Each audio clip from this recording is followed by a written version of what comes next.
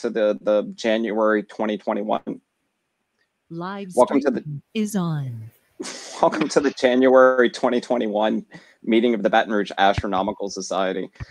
Tonight we have our a wonderful guest speaker and internet celebrity that's here to speak with us about the Mars Mars rover and his accompanying air support system. So without further ado, let me hand it over to Coy for introductions. All right, thanks everybody for being on here tonight. I'd like to introduce Mr. Marty McGuire. He's a NASA JPL Solar System Ambassador. He's a fellow amateur astronomer, and he's known as Backyard Astronomy Guy on social media. So please, by all means, go to Instagram, Facebook, you name it, and like the guy, follow, post some really great stuff. He even does some local spots on his local TV station, which is something I think we ought to invest some time in at some point in the future. Tonight, he's presenting the Mars 2020 mission overview for the Perseverance rover. So everybody give him your attention. Thank you so much. Thanks everyone for having me. It's real fun to help be part of sharing the excitement of the Perseverance rover mission. It's been a long time, since 2012 when the Curiosity rover landed. As a volunteer solar system ambassador, I'm one of over 1,500 folks in the country that love doing outreach just in our spare time. So I'm a full-time marketing manager during the day and love doing this in amateur astronomy as a side hobby, and it's just grown into something that really lets me share my excitement for the night sky with a lot more folks, and just have a lot of fun doing it. So when there's not a pandemic, I'm usually doing events in local public libraries for kids and families, and talking about the space station and Mars rover missions. Really engaging stuff that's really exciting for local folks who might not have heard about these missions otherwise, or really been exposed too much to them. So the pandemic's really certainly put a pinch on that kind of activity, and I'm mostly on social media, but still sneaking outside when I can to check out whatever the night sky is sharing with us. We've had some pretty cool events this past year, and hopefully you've been all out enjoying them as well. And with Mars at its recent opposition and some pretty good views I'm sure you all got, that is good timing every 2 years for us to launch something at Mars. So the Perseverance rover is headed out there. So without further ado, I'll launch my screen here.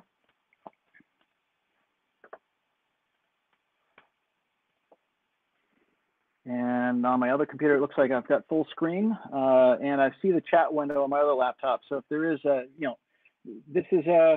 I've got slides, but if you've got questions, please interrupt. Try to stay on mute until then so we don't have any audio issues, but go ahead, raise your hand, go ahead and either chat. If somebody is in the chat and I've missed it, Coy or somebody else, if you could, stop me and I'll answer questions along the way too. Okay, so this is coming up soon. Landing Monday, February 18, 2021. I think I got the day of the week right on that, I hope. And of course, no, I didn't. I must have looked at the wrong Thursday, February 18. I apologize. So messed that up already. The rest is pretty good in the presentation, but it's a 7-month journey from when it launched on July 30th of 2020. So the mission is, we've sent the Curiosity rover there, which is still going from 2012. It had about a mission duration of about 1 year, but the Perseverance rover is still, its goal is to seek signs of ancient life on Mars and collect samples of rock and regolith for possible return to Earth. There's a new target this time to land in Jezero crater, a place that holds a lot of promising potential evidence of past microbial life. So we're talking about finding life on Mars. It's not the green aliens, it's microbial life and remnants in the rocks and soil layers by drilling, much as you'd find in a dry lake or riverbed here on Earth. The goal here is a mission duration of at least 1 Mars year, about 687 Earth days. But as we've seen from the Curiosity rover, they're quite durable, and even over 8 to 9 years later, it's still trucking along, and really with an extended mission. And really until the Curiosity's wheels fall off or get too damaged to keep going and get stuck in one spot, and then it's got a permanent home, it can probably still do science after that point. So there's four main science objectives for the Perseverance rover. Geology, to study the rocks and landscape at its landing site and from wherever it can drive to really get the region's history. Water covered a lot of Mars millions and millions of years ago. So the sites they're going to are just like our dry lakes and riverbeds where fossils might be here on Earth. From astrobiology, to determine whether an area of interest was suitable for life and to look for signs of ancient life itself, again, microbial life, and caching, collecting samples for the potential future return back to Earth on a future Mars mission. That would be a sample return mission. Also, the last one is to prepare for humans. Someday we're going to get to have the first boots on Mars. And this is also going to help test a couple technologies that would help sustain human presence on Mars someday. So trying to plan for now and in the future. So as of today, this is just a little bit ago, where is Perseverance? Well, it's about almost 85% of its way there. It's got about 45 million miles left. And I'll show you on this next slide. It's not a direct line. As we had, Mars was at its closest last summer. For us or last year. Mars is closest to Earth about every 2 years. So there's specific timing, specific windows you can get to Mars without having to go to the other side of the sun. So I'll provide a PDF of this afterwards with these hyperlinks in here for you to check out. But it's cruising along at almost 51,000 miles an hour on its way to Mars. It's done a couple trajectory correction maneuvers, and they're right on target so far. So far, so good. So here's the illustration. I don't know if my mouse shows, it looks like my mouse does show on the screen here, but when in July of last year, I think it's waiting, there we go. Mars was closest. So they launch, it's like, running around a racetrack where somebody's on the outer lane and you're on the inner lane, trying to catch up. So you shoot where Mars is going to be in the future. So you're basically, Mars and Earth are both traveling around the sun in the same direction. But in this scenario, the Perseverance launch has a couple of these course maneuvers along the way, but you're trying to catch up to it on the track, so to speak. So that's a 7-month journey right there. Orbital mechanics is a complex thing. I'm just an armchair enthusiast for these kinds of things. So. But it's really crazy that they can hit these things with such level of precision. It's like an awesome quarterback who knows where his receivers are going to be before they're even there, and he can aim right at them in the future. So, starting off from, this is built mostly at JPL. One of the first questions I get talking about the Mars rovers is how big is it? Well, you can see for reference point here, it's about the size of an SUV. You can see the engineers and scientists standing up along it. It was, built there, and they got the crane, the rocket crane, so to speak, down to the bottom right here. So all the major components were built at JPL, of course, on the technologies that successfully delivered Curiosity to the Mars surface in 2012. Mars, it has a nearly identical rover at JPL in California. It's a vehicle system test bed, and its name is Optimism. So the one on Earth that remains here is Optimism. The one that's going to Mars is Perseverance. And it's a full-scale engineering version of the Mars-bound rover.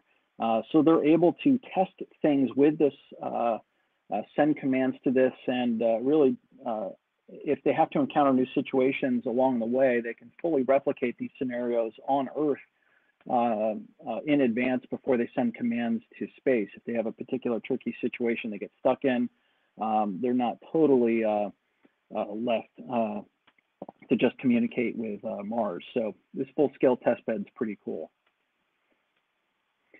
Right now, there's 5 pieces of what's currently cruising to Mars. Obviously, the rocket that got it to space isn't shown here, but the cruise stage, there's a back shell, the descent stage, the Perseverance rover itself, and a heat shield.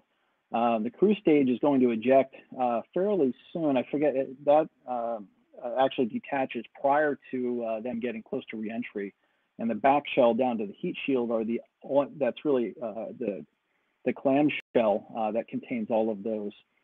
So what does it look like though? Because each one, this thing is loaded with more cameras than we had before. Last time, when Curiosity was delivered, there were cameras, and actually the descent was captured from one of the orbiting Mars satellites that takes photos of all of Mars and maps it. They caught it under parachute.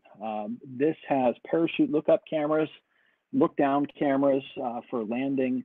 So it's really loaded, and it even has microphones on here. So they're going to be able to capture audio of this at a certain point too, should it successfully land. So we're going to have a lot more visual, higher quality images, and even some audio at a certain point, which is pretty amazing to hear sounds from another planet. Just as a quick question, I remember Sure. the last time we sent some rovers over, we actually sent a couple of CubeSats over to watch the descent from orbit. Did we do that with this rover this time? I don't recall off the top of my head. I'd have to look that up. I do remember there were a couple of CubeSats that was a test bed for, I think, some future missions, but I don't recall if they had a role in this or not. Sorry, I can't answer that one without looking it up later. Okay, thanks. Just it popped into my mind. Yeah, but they have tested CubeSats as a way to relay communications in a much cheaper way, and after their use, they kind of just keep trucking on to wherever they're headed or potentially crash in the future. But the entry, descent, and landing phase is a incredibly complex phase to get this lander safely down to the surface of Mars. It starts at the cruise. Okay, here it is. The cruise stage separation is about 10 minutes prior to landing. So that top piece I was talking about earlier comes off about 10 minutes prior to landing, and then goes off in a different direction. But the rest of this, from the atmospheric entry all the way down to landing, is about 7 minutes. And JPL called this 7 minutes of terror, because this is an entirely automated process at this point. And it takes about 11 to 13 minutes, I think, for signals to get back to Earth from how this all went. So there's a period of darkness where we don't know if it succeeded or not until the proper signals are sent back that landing was accomplished. So all the phases in here are autonomously created and managed, from its steering early in to the guided entry to the parachute deployment. These steps are incredibly complex. I mean, it's entering the atmosphere, and it's about 2,370 degrees Fahrenheit at its peak heating. The parachute deploys at about 1,000 miles an hour. The heat shield slows it to about 1,000 miles an hour, and then the parachute deploys about 7 miles up from the surface at a velocity of about 940 miles an hour. So these are supersonic parachutes. Now, the atmosphere of Mars is only about 1% of Earth's, even at the surface. So we're dealing with much different aerodynamics than we'd experience here on Earth, and also different gravity. So this is going to be a much more precise landing zone than Curiosity had. They're going to have some new technologies on here, which are really referencing ground imagery based on what they've captured from satellites to really steer it more precisely to their intended target zone. So they have to do less driving with a rover to get to where they want after. They're trying to hit the target much more spot on. And I've got a graphic in a minute which will show how much that focus area. So from the terrain, and when the heat shield comes off, it's using radar and cameras to really look and map out in real time very quickly where it thinks it's headed, so it can even know when to detach the parachute. And then the really thrilling part is when this powered descent happens from the sky crane, and it also has its own radar. And at a certain point, it gets just down close enough to let the rover down on cables, detach those, and then the sky crane literally just detaches, flies away, and crashes. It's main purpose at that point is just to get far enough away and out of the way of the mission so it doesn't interfere with anything. So all in all, from 10 minutes to the end here landing, it's thrilling. And I have links at the end to where you can watch this live at JPL on the 18th and wait for that confirmation of touchdown. So if you had seen that for curiosity or saw the videos, that's pretty thrilling. And for anybody who's that excited, it almost brings a tear to your eye, I think, for something that succeeds like that. So the new landing technique, again, it takes descent photos, it compares it to an orbital map that was pre-planned and can divert itself with a sky crane as necessary. So we're not hitting rough terrain. It needs a nice landing zone. The rover will drive to some areas that are quite hilly, but it needs a safe spot for landing. So it's landing in a spot named Jezero Crater, and the Perseverance landing site target is about 5 miles by about 4 miles as an ellipse. So it's expected to land in this area. And if you can already start looking at this, this much looks like a river delta that you'd see on Earth, and that's the purpose. This used to be an ancient lake, and this area is where this river delta can harbor signs of fossilized microbial life. They have the best chance, and a lot of research chose this as the target area near the crater rim. So we're talking about the edges of the lake where there's a lot of layers of sediment and other potential things to look through in rock layers. So much like a geographical map here, this area has a bunch of different potential surface types within the range of the mission for surface operations. And it's going to be able to collect samples and store these samples and leave them almost as geocaches for anybody who likes geocaching for future missions to find and locate. They'll be precisely marked and identified with their coordinates for future missions, maybe robotic, maybe human, to pick up and return to Earth for further study. So I think this animation's coming up a little bit on here. So the depot caching strategy, there's a primary mission from the red X up to the first blue dots where it's going to leave some of its first samples. And then the extended mission will go up to different parts of the edge of this crater to collect different types of samples from different areas and return the samples all to caching sites that are going to be recorded and potentially found in future. I had the chance to ask through our Solar System Ambassador channel on a conference call with NASA, what would happen, there's some wind on Mars, they're trying to pick locations where the wind isn't going to cover up these samples with Martian dust and regolith. So that is a concern, but they're going to try to choose these drop-off locations very well so that there's a high chance, even years from now, they'll still be found, or maybe just if they're very not far below the surface if they do happen to get covered up. So they've put a lot of thought into choosing the right location to drop those off where the lower wind pressure isn't going to mess it up either.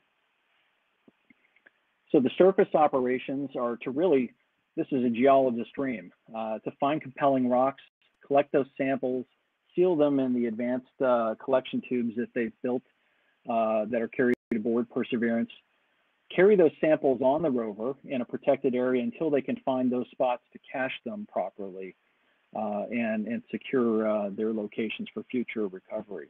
And there's a yet to be determined future Mars mission to pick these up. I don't even know if it's been budgeted for or approved, but the plan is you plan for them to be picked up someday and hope there can be a mission approved to get that. So when is the question? We have no idea. So the Mars Perseverance rover is nearly identical to the Curiosity rover. It's about 5 inches longer than Curiosity, and it's heavier by a couple hundred pounds. It's on Earth weight, it's about 2,259 pounds compared to Curiosity's 1,981 pounds. And of course, Mars gravity is less than Earth, so they have to build everything accordingly. It doesn't weigh as much there, but still, it's got to roll over lots of heavy-duty terrain. So the main difference is, visually, it looks very much the same. But from the back to the left to the front, one of the biggest, most important differences I think for long-term duration here is the wheels. The wheels are here. I'll get that on the next slide in a second. I'll talk about the wheels, but the new dimensions. They're thicker. They're a thinner profile. They have more treads, and they're thicker metal. The ones on Curiosity have been punctured, if you've seen the photos, but they've been punctured by a lot of sharp rocks, even after trying to avoid them in some of the autonomous driving. There's a cross beam in the back to stabilize the rover more during launch. It's got an onboard caching system to collect these cores that are drilled by the robotic arm. And the turret is a lot heavier as well. And there's a ton more cameras. There's 23 cameras now, most in color. They're hazard avoidance cameras for driving, as well as the mast cam, which looks like the head on the rover. It's the we see the eye and the mast there that takes the high definition video, or actually photos that are stitched together in different kinds of panoramics and close-ups of the samples they're collecting. There are 7 major instruments across the Perseverance rover. It's on the back on the left, we've got RIMFAX, that subsurface radar, and I'll go in the next slide, we'll talk about a little of these at a very high level. The mast cam, which is the zoomable panoramic cameras. There are actually 2 cameras underneath the white box that those arrows are pointing to. They've got the super cam, and that's a laser micro imager. That's aiming down often at the science spot that's in front of the rover where the drill is doing its work. So it can basically zap rocks with lasers. Everybody's toy needs a good laser on it. I'm sure you've got some good lasers on some of your telescopes too for pointing. There's a weather station on the rover.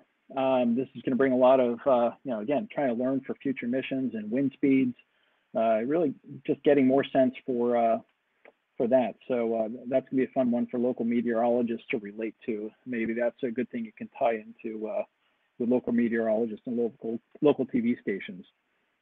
And the arm that extends out towards the front has several joints on it. And it's heavier because it has more tools. This is a rotating tool. It's got cameras on it also, and drilling tools. It's got a bunch of stuff all packed into there, as well as an X-ray spectrometer. So that's where all the busy work is done with the tools at the end of that arm. And the wheels are bigger and narrower with thicker skin. So it's meant to be a lot more durable. So real quick, I'm not going to read through all this detail, but the mast cam is, that goes straight up from the rover. It looks like the head of the rover.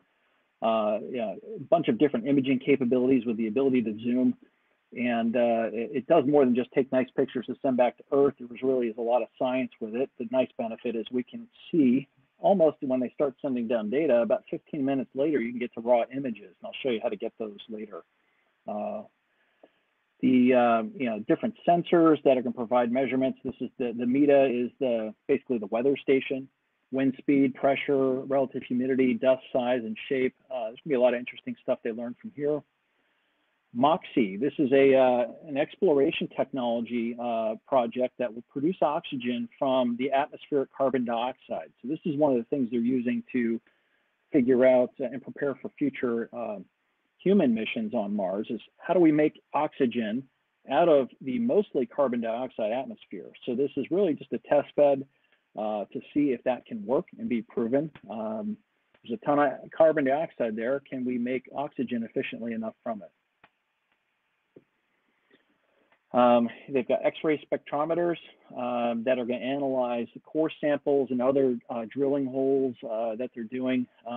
They can, there's a fantastic amount of stuff. It's like a geologist's dream tool if you couldn't be there yourself. There's a radar imager for subsurface ground penetrating radar to really look at what's underneath and the surface right below the rover itself. I don't know how far down it goes, but that's, versus just the visual surface, there's more to be learned what's straight below. And then the Sherlock spectrometer is another one that's going to, I think that's on the end of the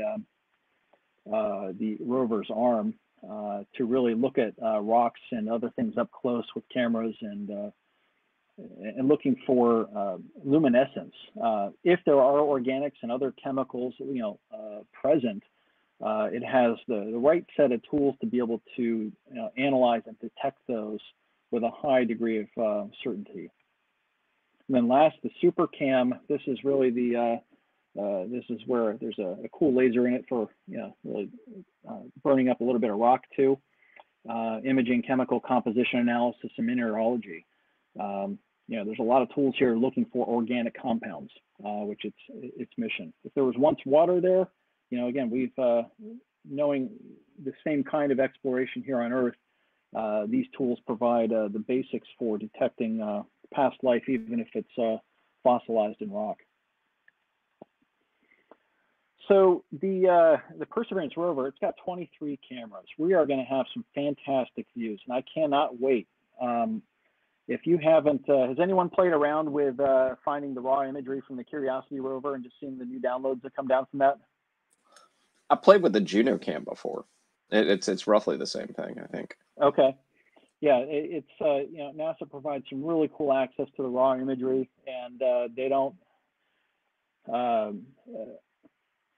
filter it first. I mean, the raw imagery comes down and it's available to everyone. So it'll be accessible through the Mars 2020 site from any of these cameras. The Mars, the HAZ cams, which are the front and rear, those are the cameras needed for the autonomous driving. And all the different nav cams up top, as well as the different panoramic images. So I had some fun stitching together some of the raw images myself to get a nice panoramic landscape. Just really fascinating that you can get some high-def views of another planet not too long after they're beamed down to Earth. So that's a real fun project. The raw image pipeline will be available through the Mars 2020 website, and the link is up here. These are samples of the raw images that come down from the Curiosity rover. So it's not that they have images every day, but when they do some often come down in bursts, and you can see the black and white ones here are some of the nav cams, and the higher color ones are from the better quality cameras. And this destination will have one for the Perseverance rover on the site too after it lands. And who's heard about the new drone helicopter attached to the Perseverance rover? This is pretty cool. Any of you guys own drones? Well, they're hard enough to fly here on Earth, and when I can see them and there's real-time response. So this is a technology demonstration. It really has no purpose in any of the science mission. It's just seeing, can we get one of these to fly? So there's been a ton of testing with this in a near vacuum chamber, because the atmosphere on Mars is only 1% as thick as Earth. There's not a lot of air. So these propellers have to spin at incredible RPMs, and it has to be very lightweight to get lift. The whole thing, it's actually going to be carried on the underbelly of the rover in a protective case that's not shown in this picture. It's going, after the rover lands, this case is going to detach at some point after the landing, not immediately, but it will, the case will come off in some fashion. The rover will probably drive forward a bit, and the drone helicopter called Ingenuity, if everything's got a name now, will unfold and be lowered down to the surface. The rover will then drive away the other direction, so far enough that it has a clear space. This thing only weighs 4 pounds, and I think that's Earth weight, so it's going to be even lighter there. It's solar powered and recharges on its own. I think the lead technician or the lead scientist on this particular piece told us that they're planning for 3 different 90-second flights with this to see, and it's got some cameras on it. It's going to be fully autonomous, so they're going to launch this, and yeah, it takes too long for the signals to be live controlled from Earth, so they have to. It's going to use terrain mapping and or try its test flights and know where to go itself. Based on their pre-programmed mission path. So 2,400 RPM blades, computers, navigation sensors, and 2 cameras, 1 color, 1 black and white. The rotors are about 4 feet long, and it's about 19 inches tall. So it's a pretty big drone, but this is going to be a pretty fascinating proof of concept if they can get a drone to fly on Mars, because it will certainly have future applications for future missions, because you can get a drone to reach much further than the rover can drive. The rover does not drive very fast. We're talking like at top speed, it might be like a mile, 2 miles an hour, and it doesn't do that for very long distances.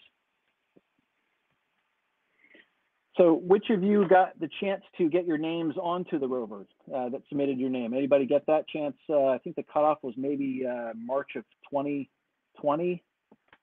But there are 3 microchips on here. This is actually about 11 million names are on these 3 chips that are underneath that protective surface. They were individually stenciled, each name onto the chips by an electron beam. So it's not like your name was on a Sharpie on the side of the marker, on the side of the rover, but it's pretty cool that, this is, NASA often has send your name along on missions. And there's a chance to get your name on future Mars missions as well, still if you sign up online, and I've got a link on that here. So yeah, those are here. So this is a little placard that's on that stability control just above the power source, which is basically a nuclear battery. I'm not an expert on that part, but radioactive decay powers the rover and creates electricity and heat. So if you did, NASA is doing this a bit more often for big missions. You can actually make your own boarding passes and put your name on these chips that are sent on multiple missions. Geez, by this point, I think I'm on the Lunar Reconnaissance Orbiter. I'm on the InSight lander. That's already on Mars. I've been on several other missions. So it's just a fun participation thing, actually, and it's good for outreach. If I can just join in, NASA actually gives out frequent flyer miles for that too. So you can check your points values, and by the way, I've found mine. I've got sitting right here. So that's cool. Anyway, yeah, it's great for outreach. It's really fun, and you can sign up.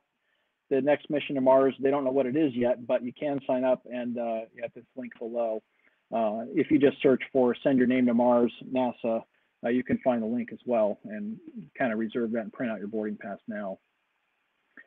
Something else cool, so on the rear stability arm for the rover, this graphic is Morse code spelled out here in an interesting way, kind of try to attempt at universal. So all the dots and dashes along the image here, explores 1. So they try to put a lot of symbolic imagery onto here that gives it some interest for us all sending something to Earth, I guess, in the case that someone else discovers one of these one day.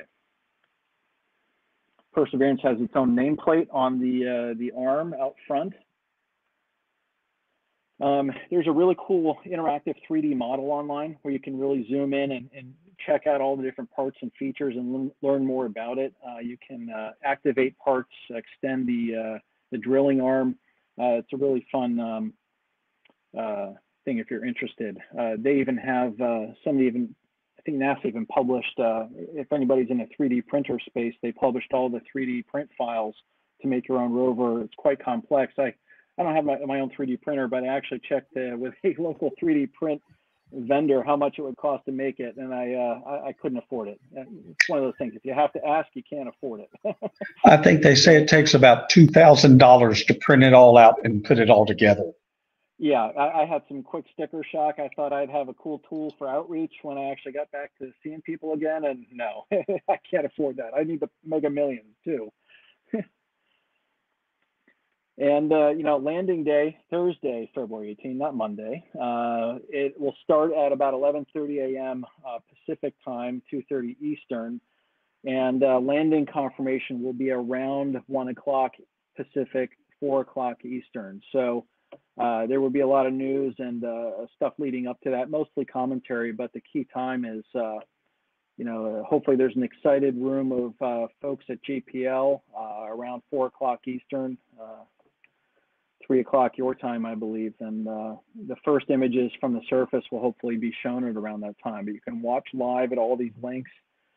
share these as well. I'm going to make I'm not live streaming anything myself, but I'm going to create a Facebook event and provide links to all this for my followers and really start promoting this stuff heavy, because Curiosity's landing in 2012 got a lot of excitement in advance of the landing, really got people focused on Mars and NASA missions and all the people that made these things possible. So it's going to be quite exciting, I think. And after landing, it's got, the primary mission is a 1-year goal, but they've got a quite aggressive plan. If it's, this is Curiosity's location and map. And if anything goes as well as Curiosity, Perseverance could be living for quite a decade as well on the surface of Mars and doing quite a bit of science. So it can be tracked, current location and future plans where it's going to, so you can follow along and get a sense for where the raw images that are coming down are coming from on Mars near this crater. So it's before, during, and after. There's plenty of stuff to keep interested here on, and nothing blows me away more than getting a fantastic panoramic view of another planet in high def from 15 minutes ago. That's a pretty exciting thing. So I believe this is the last slide I have. No, this is the last one. And then you can get a virtual a way to incorporate the different camera views into where its current model location is, using an artist's 3D a fake picture model, but superimposed on the area it's actually traveling in and what the local photos look like. So they're really providing lots of tools for people to explore this quite easily without much technology. You can do it all through a web browser. So that is the end of my slide. I'm going to switch back here to the screen.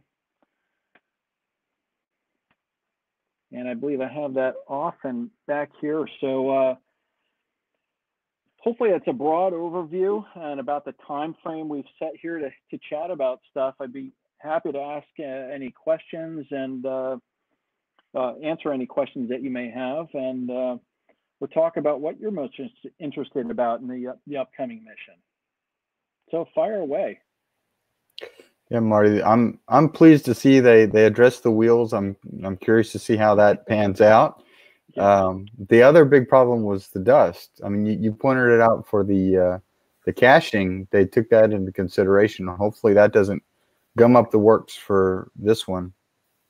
Yeah, that was one of my questions. After I learned about the caching, we were on a conference call with JPL and had the chance to learn about that.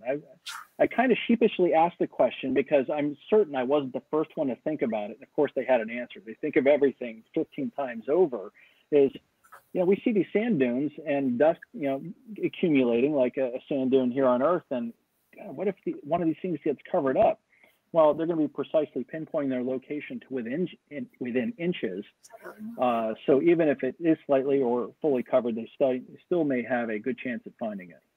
But choosing the right location that's on the top of who knows, where there's not a lot of sand accumulating is the goal. And it's really great news about the rover wheels, because you see those now and you just wonder, oh my gosh, how long can those last? And won't that suck the day one of those wheels, fully is disabled and it has to get dragged along? And they've kind of figured out they could probably drag 2 or 3 wheels along until it's fully stuck. If the wheels don't rotate, they can still rotate, but those holes are only getting bigger in Curiosity's wheels. So they're having to be safer too about where they drive it from now on.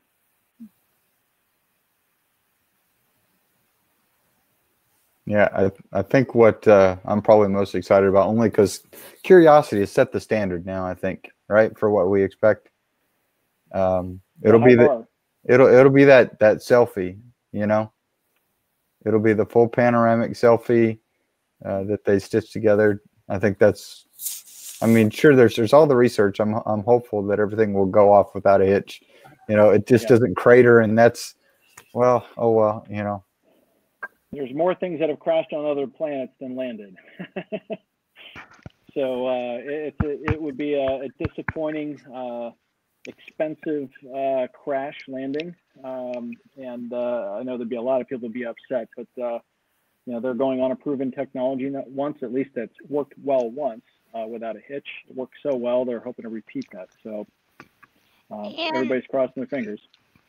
And NASA also has an exceptional track record when it comes to rovers. They're batting 100 so far. Oh, I should point out that Amy is our local solar system ambassador. So that your wonderful. colleague. Hi, Amy. Hello. And she had Great to made have mention you of on. that at the start and in the chat, and I just never mentioned it. Oh, great. Till now. I have a question. Yeah, hopefully their 100% track run keeps up. What are the actual computed odds of success for this mission? Boy, I don't know that. I haven't Most seen of the anything time like they that published or publish discussed. It's I'm curious. sure somebody's got the odds. I'm certain of it. I don't know what they are. I don't know that that's ever put out in a press release. So, Interesting. boy, I'd I'm say not even sure I have better. the confidence to ask. What do you think, Amy? I think they're better than Curiosity's, because Curiosity was using a new landing system that had all of JPL holding their breath. Good point. Yeah, I'd be really curious about the odds. Tell you what, after they land, I'll ask JPL, and maybe Amy, you can reach out to them as well to see, what do you think the odds were? What were your odds? We'll ask them if it goes well, what the odds were. Otherwise, Yeah. Yes. Amy, I I'll just be that guy. Amy, I don't know if you remember or not, but about a year or two after Curiosity landed, we had an engineer who was in the landing group at JPL came and talked to us. And he said it truly was 7 minutes of terror because they did not know if it would work or not. Never done before. The one thing that always stuck in my mind on it was that he brought a few little props with him. And he said, do you know what we used to hold the parachute to the crane? And we said, no, what was it? He held up a chunk of 1/4-inch nylon rope, and he said, we bought it at Home Depot. That's what was used to hold the parachute to the crane for Curiosity. That just blows my mind every time I think about it. Hey, tax dollars at work in a good way. Yeah. Hey, that nylon cord is great stuff. I've got a small reel of it that I keep for my utility closet too. Let's not forget duct tape. Yep. Well, the government duct tape, I'm sure, costs a little more than our Home Depot variety. Oh, yeah. Well, to be fair, people would pay more for NASA branded duct tape anyway. I trust their duct tape more than mine. Maybe they can use it for fundraising. Yeah. Just in the gift shop at various facilities throughout the country. Buy the tape that has saved Apollo 13. Yeah, that would sell. Yep. Any other questions or things you're looking forward to? Anybody check out the imagery from Curiosity? I do. Go ahead, you had a question? Are any other nations planning Mars rovers other than us at the present time? ESA. Well, at present, during this launch window, I think we're the only ones launching a rover onto the surface, but there are a couple of other countries that are putting things in orbit around Mars. China, I believe including China and the United Arab Emirates. Well, China's Tianwen-1 is a lander orbiter rover combo, and it's their first time attempting to go to Mars. And ESA and Roscosmos, I can never pronounce the Roscosmos lander, but the ESA was going to have a rover called Rosalind, but they delayed it because they were having parachute test problems. Okay. And there are many components on the Perseverance rover that have come from other countries. Other countries have contributed different science pieces and mechanics to different things. So it is mostly a NASA JPL effort, but certainly other countries have participated in many ways on the rover as well. And in answer to the Rabbi question, I know that ESA is going to be our primary partner in getting the samples back. It's supposed to be a tag team where they do a little rover that goes and gathers them and puts them in a launch vehicle, and then it is going to launch and get snagged by another one in orbit and come back. but they don't That's have the pretty time. complex. Yeah. But they don't have the timeline hammered out yet, because once you get it launched, you've got to catch it pretty quick. Otherwise, it'll come back to Mars in not a good way. And Amy, I heard if they find aliens on Mars, us ambassadors are actually our side job description is they push us out first to go meet them. Whether or not we want to. I think that was in the fine print of the contract we signed. Uh-oh, that's what I get for not reading it. Well, that'll teach you something. But hey, free trip out of off world, which, gosh, that sounds exciting. That can be envious of that. I'll have to. I've got another friend that's a solar system ambassador over in Atlanta. I'll have to let him know.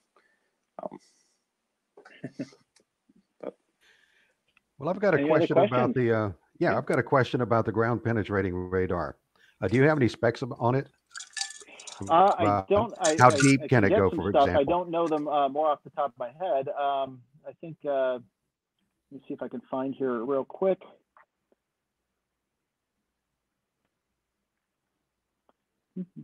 Instruments, ground penetrating radar. Yeah, it'd be interesting to see what. So that's the radar imager. Yeah, here we go. So a little bit about it. It's about a 7-pound instrument that has about 5 to 10 watts of power. And it says data return. Well, I don't know if you're looking for things. There's a frequency range of 150 to 1200 megahertz on this. The vertical resolution will be as small as about 3 to 12 inches thick, as small as. Penetration depth will be greater than 30 feet, depending on the materials it's going for. Jeez. So that's pretty, until I looked this up, I didn't actually get to that level of detail. So that's pretty impressive. That is. And that measurement interval will be about every 4 inches along the rover track. So whenever they turn this on, they're going to get a pretty cool depth map. I can't wait to see some of the graphics on that so they can see what are the different layers straight down. Right. And given that this was an old river delta, there's bound to be some really interesting layers as they go along, closer up to the rim, things will deepen or get more shallow, depending on where they're driving. So one of the quotes here from the principal investigator is that no one wrote, Sven Erik Hamran, the principal investigator for this, the radar, says no one knows what lies beneath the surface of Mars. Now we'll finally be able to see what's there. Yeah. And of course, we know the InSight lander is trying to drill with its mole, but getting stuck trying to get under the surface to take temperature readings. They're having difficulty drilling down into with that device they have that's supposed to go down, I think, up to 12 feet. They're having trouble with it getting any traction, and they're trying to push it with the one of the little arms it's got to pick up samples. So there's a lot to learn down. What's down below is probably more interesting than maybe what's on the surface, because it's there's been so much erosion on the surface. So a lot to learn. That 30 feet down for the radar, that's pretty cool. Well, also the Mars has less of a magnetosphere, so there's going to be more radiation. So it's kind of like the moon; it's getting blanched by the sunlight. So below the surface of Mars is where all the exciting things are, if there are any exciting things that are not things on Mars. So that'll be really cool. Yeah. I think a few years ago, one of the orbiters found a briny pool underneath the South Pole, if I'm recalling correctly. Yeah, with the ice caps that you've probably all had a chance to see through your own scopes this past summer, that's pretty cool.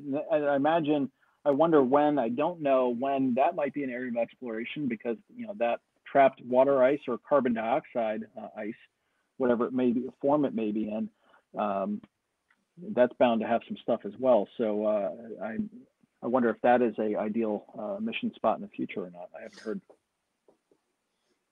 Gosh, yeah, I think about the added difficulty of landing something on the pole versus landing it.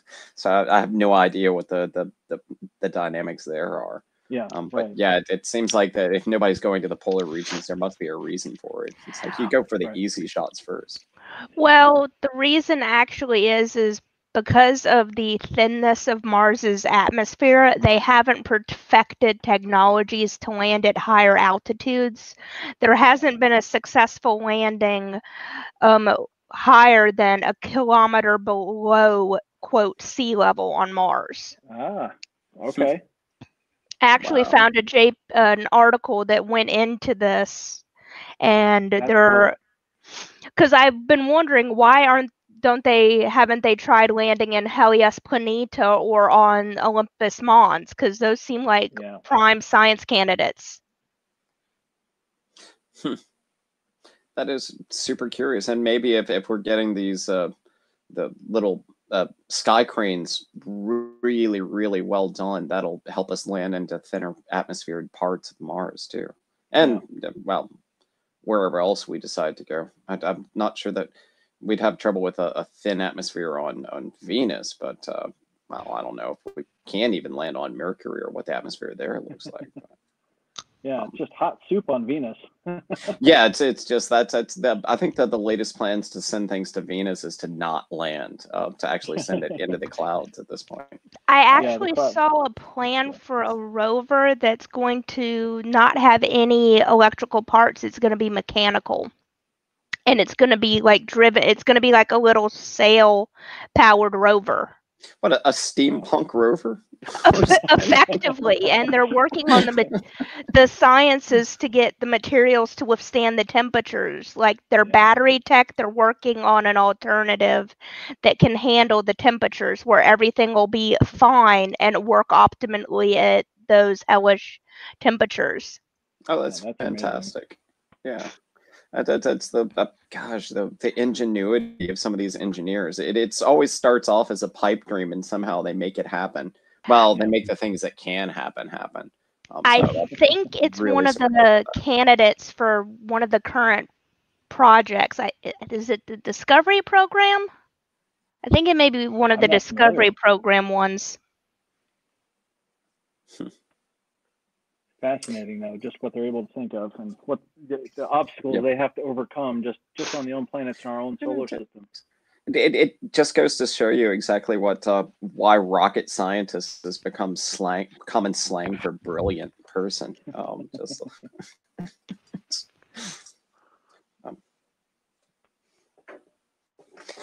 Any other questions? Are we good? Comments, questions, concerns, criticisms? Is anyone else really excited about Ingenuity? I am. That's drone flying around. I mean, that's relevant to kids these days who have drones in their own backyard, and watching that succeed on another planet. Hopefully it works. If it doesn't, they have got some learning to do with it, but that's really cool. To be fair, my first drone didn't work either. But I have more faith. What's the equivalent of an FAA license on Mars? I don't know. Well, actually, I don't think there is any regulating body for anything more than about 100 miles up at this point. So I think they're good. We're more or less, we've been complaining for several months now about all the constellation satellites and how there is no regulating authority off of the Earth to stop them. So yeah, this is, until it's a problem, it's not a problem. They're not going to hit anything. It's hope, unless we get really lucky, it'll be the only thing in the sky in Mars when it gets to flying around up there.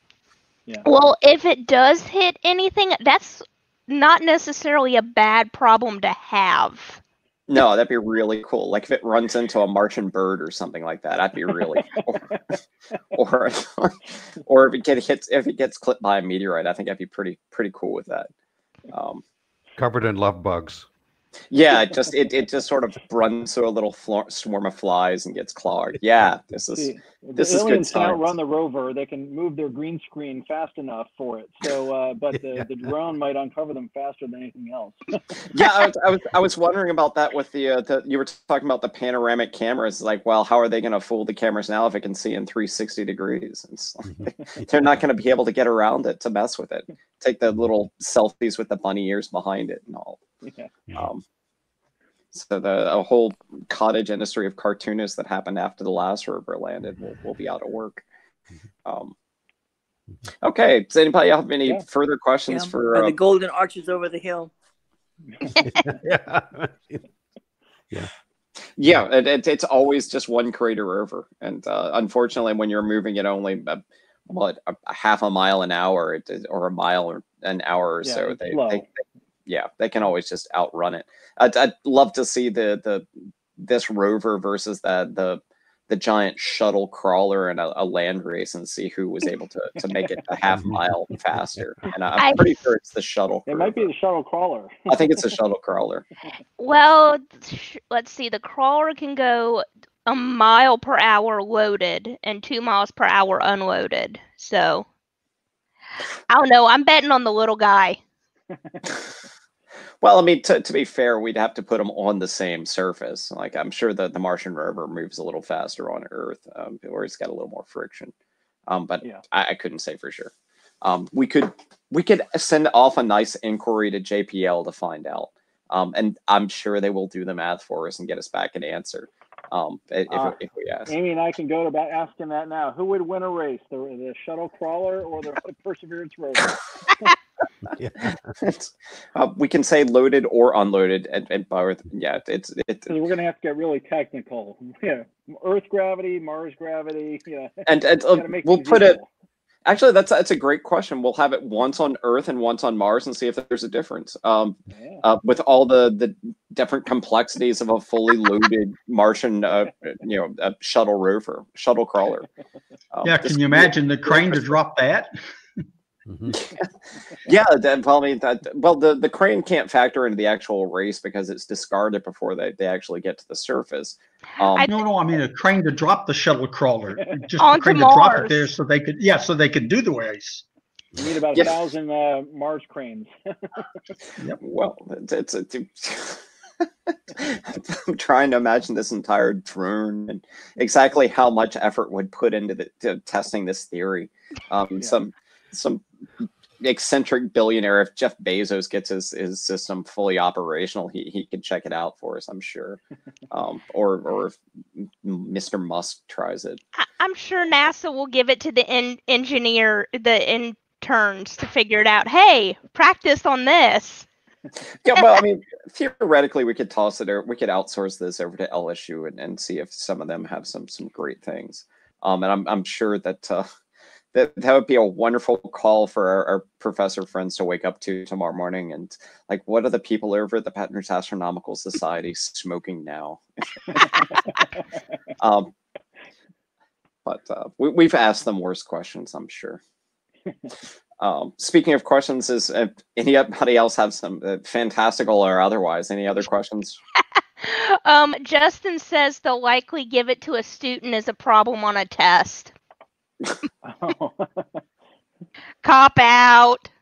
Well, I mean, to be fair, if you have to make them figure out the specs itself by giving the horsepower of the engine and everything like that, and the weights and et cetera, like that, make them figure it out the same way they figured it out, then it becomes an interesting mathematical problem. But if you're just given numbers, like, okay, great, I can do that. All right. Do we have any further questions for our guest and our wonderful, well-humored individual who is now entertaining fantastical questions that are just mostly for our amusement? Here's another interesting one. How many sky cranes would it take to land a shuttle crawler?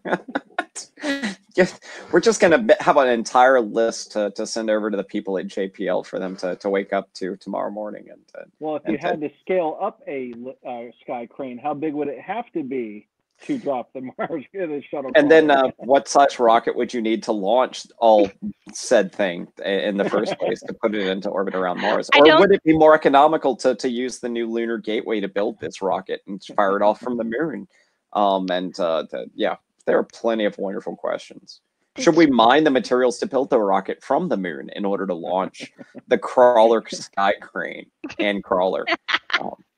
So we can make this as complicated as we want. Yeah, we can go all night with this one.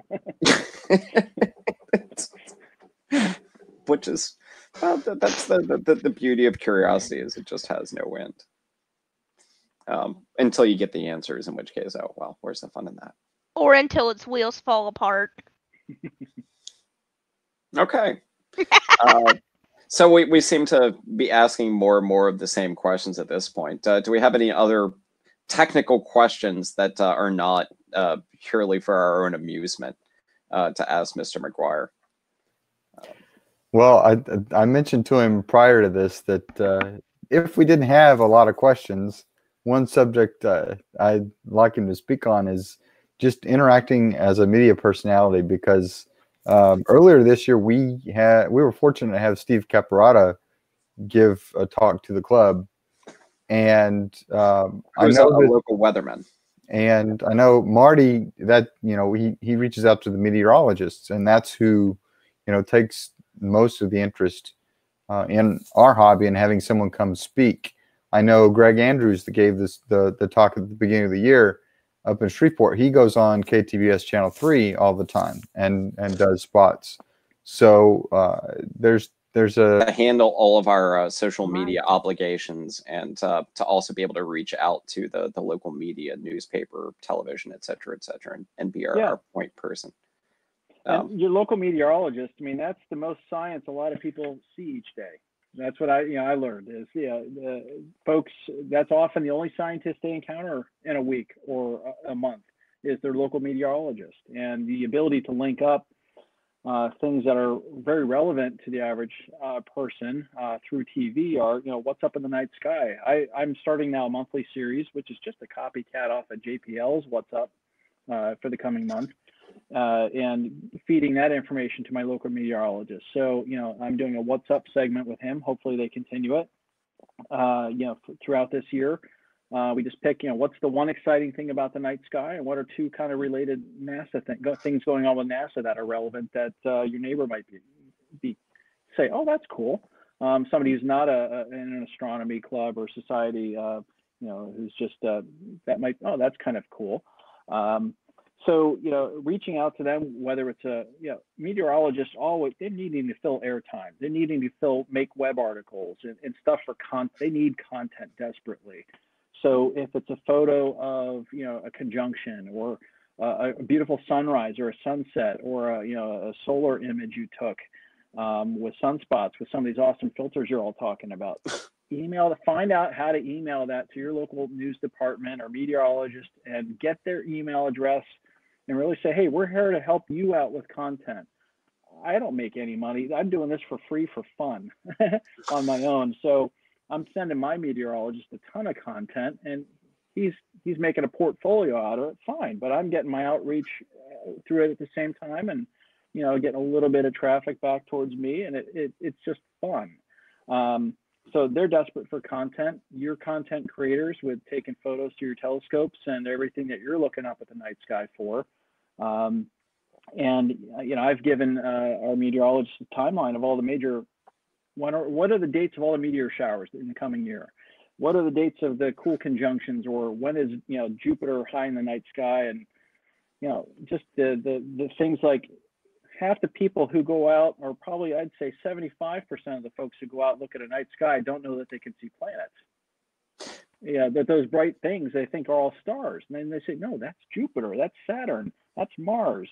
And those are things that just blow people's minds. And if you give those content nuggets to your meteorologist, or your local station, maybe have a couple meteorologists to cover the different shifts.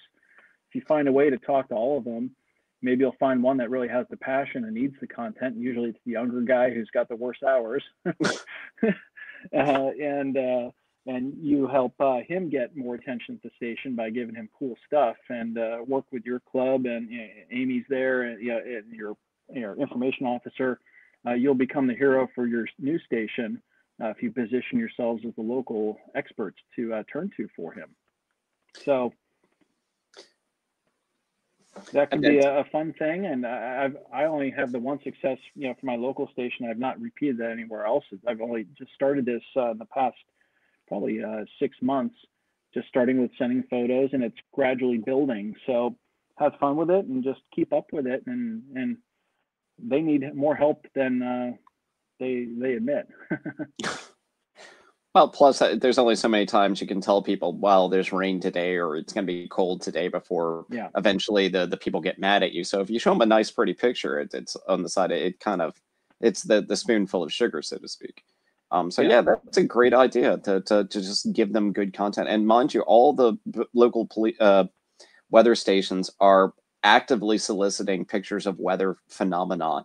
And mind you, after dark, they'll switch that over to night sky phenomenon very easily, I should imagine. So that's a great way to get people interested in the stars, and we really need to focus up on that. Not just live TV. It's we have they have a 24-hour I forget what the AccuWeather. It's basically weather on repeat every 15 minutes. I've gotten some of my photos of Uranus or Neptune in there, and it's repeated every 15 minutes for the whole day. Or it's a web article they have to write in their spare time that's not just on live air. So it can live in multiple content formats and really drive you back some traffic and awareness to your club and help you with the enrollment goals and really position yourself as a go-to club and association in your area by having it stamped, your name stamped on everything that the local TV station puts out when there's something big up to look at. So that's the dream. I got to say, we've been wanting to do that for a while. I think we used to get good media coverage at our observatory, but I'm not sure why they quit. Either they grew bored or they got tired of getting yelled at for having bright lights and the observing field every time they want to do a spot.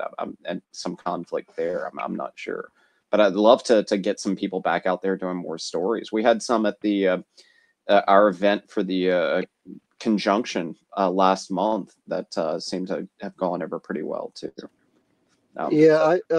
Just a word about that, Scott. I think the media coverage at the observatory is basically the same level it's always been. They usually get attracted to the one-time or special events. They came for the Great American Eclipse. They and they come for other stuff too. This is Chris Kersey. He's the director of our local observatory at Highland Park. Oh, great. But we all have access to the calendars for what's up. What are all the major events in each month for the coming month?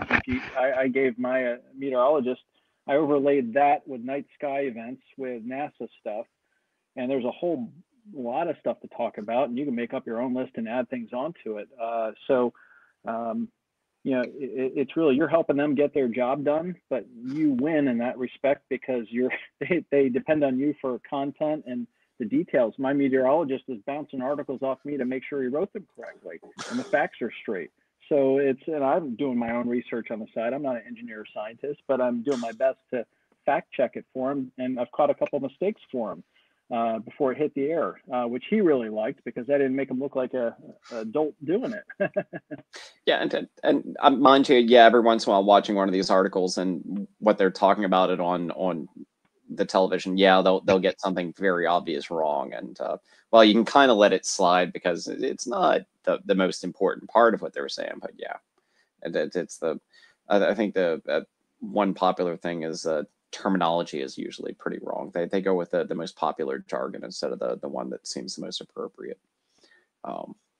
And it's also, making sure they make sure that when they call it a blue moon, people don't think it's actually blue, that kind of stuff. Which happens a lot, which is, and the same thing with everybody assumes that only the harvest moons are gold or red.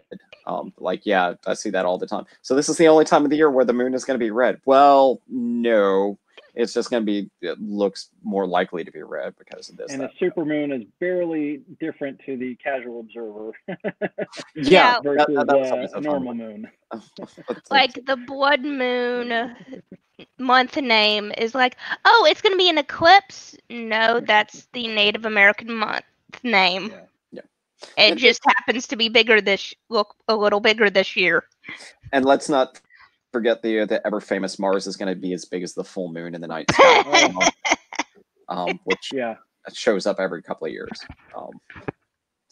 But I did a fun segment with how to watch a meteor shower.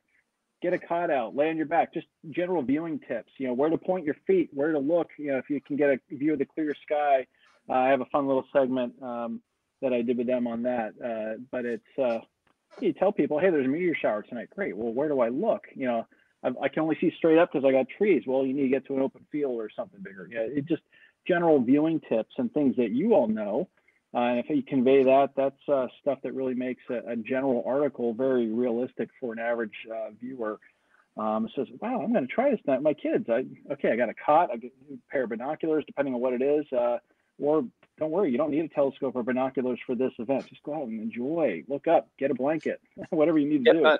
A lot of people really do still enjoy looking through a telescope for a meteor shower, and you have to explain to them, no, this is not the way it's done.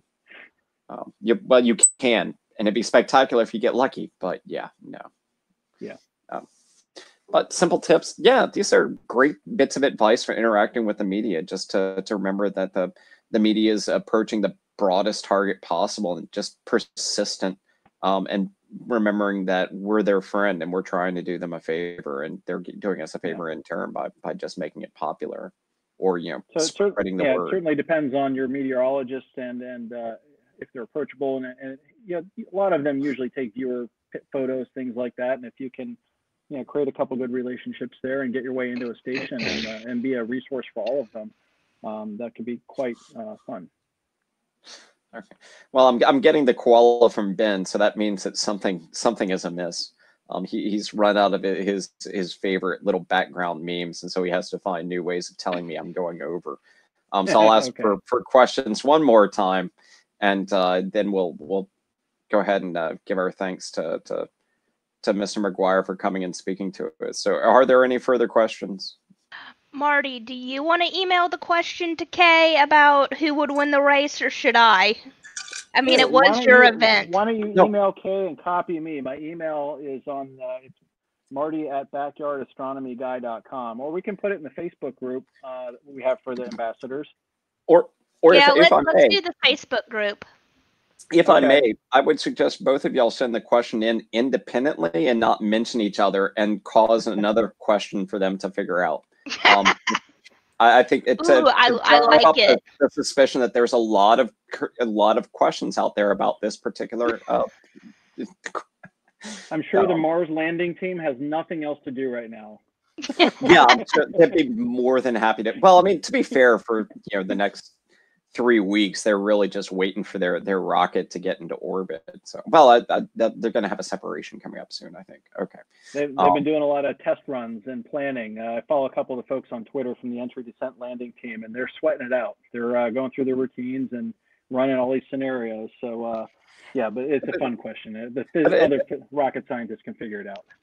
Yeah, they are the experts, and it's if they've got a few minutes to do a simple math problem.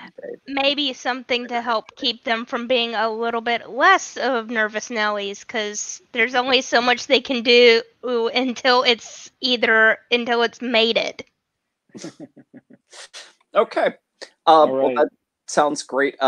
Thank you very much for your time. It's been a very enjoyable meeting, and it's been a pleasure meeting to talk you. with all of you. And for anybody who's interested, we're going to have the link to his webpage and his social media on our webpage and social media, and we'll link over so you can follow what else Mr. McGuire's been doing in his life. Awesome. So, and anything else you'd like to say? Nope. Thank you all very much for the opportunity. It was great to meet you all, and I look forward to keep following you all online. Great. Thank you very much. We're going to go ahead and end the stream and dismiss Mr. McGuire so that he can get back to his family and whatever else he wants to do for the evening. We'll continue on with our business meeting here, or a little bit of business. Yeah. Now that we're we'll go ahead and drive Ben's other koala nuts and see if he can find some other stuffed animal in his within arm's reach to remind me that I'm being long-winded and obnoxious. Not hard to do. Well, have a good night, everyone. Enjoy the rest of your meeting. Good night. Be well. Bye. Okay, bye. Thank you.